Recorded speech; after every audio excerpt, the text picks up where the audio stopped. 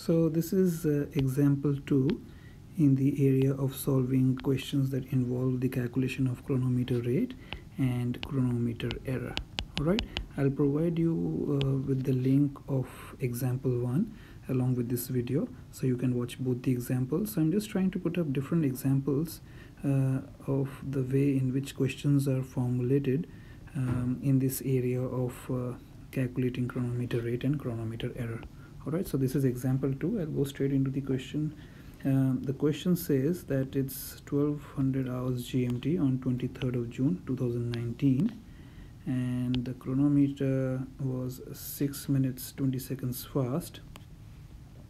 Alright, find the chronometer error at 700 hours GMT on 4th of August, and again this will be 2019.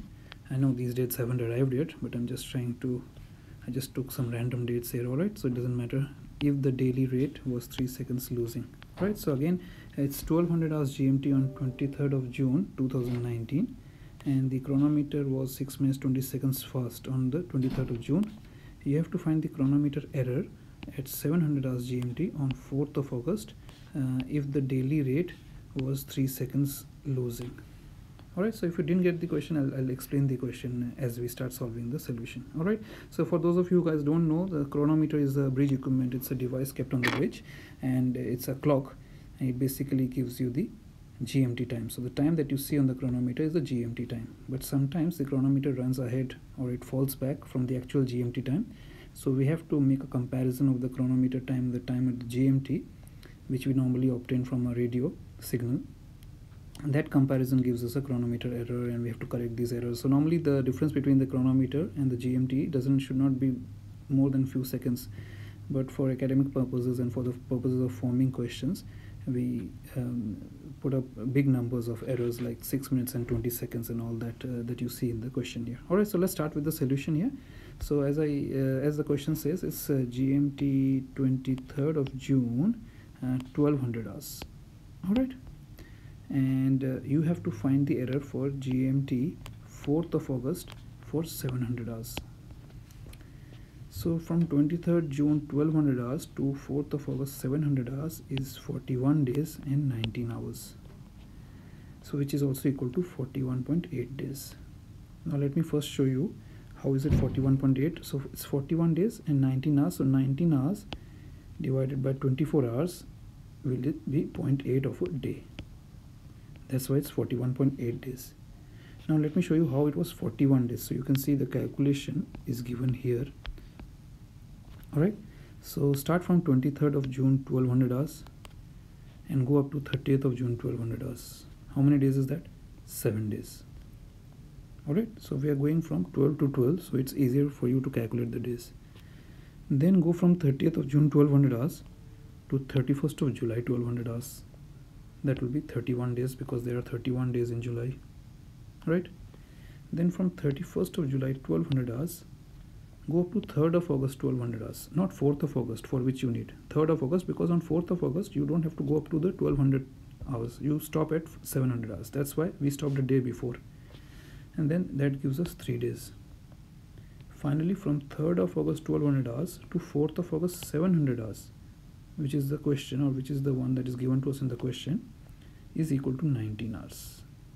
So if you add the days together, it's 7 plus 31, 38 plus 3, 41 days, and then 19 hours. So that's the calculation. And then of course you divide 19 by 24 hours, you get 0.8 of a day. So you add 0.8 to 41, you get 41.8 days. Alright, you should do this calculation by yourself as well and see if this matches my calculation or not. Then the question says the daily rate of the chronometer was 3 seconds losing. That means it was losing 3 seconds a day. So basically that means that the chronometer was getting slow. Alright. So if you are losing 3 seconds per day, in 41.8 days, you will lose an accumulated rate of 41.8 multiplied by 3 seconds per day. So this is 3 seconds, of course, and this is 41.8 days. So per day, is 3 seconds, so in 41.8 days you will lose approximately 125 seconds. Now in the calculator you might get 125.1 or 2, but we have to ignore the decimal. We have to take a round number, the nearest one. That's why I've written approximately here. So it's 125 seconds. 125 seconds you are losing, which is also equal to 2 minutes and 5 seconds.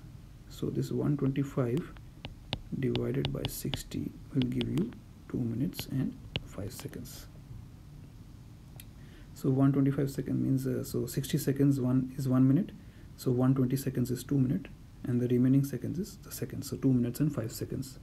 And I have put slow here. That's because if it's losing 3 seconds per day, the chronometer is becoming slower. Alright, that's why you write slow. Alright, so now the chronometer error, which is given to us in the question, is 6 minutes 20 seconds fast. But the rate that we have calculated above is 2 minutes and 5 seconds slow. So that means the rate of fastness is now slowing down. That's why the error on 4th of August, 700 hours, will be 6 minutes 20 seconds fast minus 2 minutes 5 seconds slow, which will be 4 minutes and 15 seconds fast. So if you don't know what this means, let me show it to you. Alright, so let me show you here. So this is what it means. So if this was GMT clock, alright, and this is the chronometer. Alright, so when the GMT clock, and this is in the case of 6 minutes and 20 seconds fast. That means when the GMT, say for example, when the GMT was reading 12 o'clock, the chronometer was reading, again this is incorrect. Let me show it to you properly here. So the small will be here and the big will be here, right? It was reading 12:06 minutes 20 seconds. That means the chronometer was running faster than the GMT. That's why this is 6 minutes and 20 seconds fast. But what it was saying was that it's losing 3 seconds per day. So that means this 6 minutes 20 seconds, it was fast. Every day 3 seconds was being lost. That means it was coming slowly back towards 12 o'clock per day. The rate at which it was coming back towards 12 o'clock, that was 3 seconds per day. So in 41.8 days, it lost 125 seconds, which is 2 minutes and 5 seconds. And that's why the rate of fastness was slowing down. That's why we said it's 2 minutes and 5 seconds slow. Alright, so this 2 minutes of 5 seconds slow. So that's why in 41.8 days, this clock now then became lesser. So this became 12 hours, 4 minutes and 15 seconds. So from 6 minutes 20 seconds that it lost 125 seconds because of its slowness, and the error became 4 minutes and 15 seconds fast. So although it is still fast, you have lost an amount of 2 minutes and 5 seconds. So although the chronometer is still ahead of the GMT, but the rate of its fastness reduced because you were losing 3 seconds every day. Alright, so I hope this explanation was easy for you to understand. If it was not, then please write to me in the comments and let me know how I can explain this better.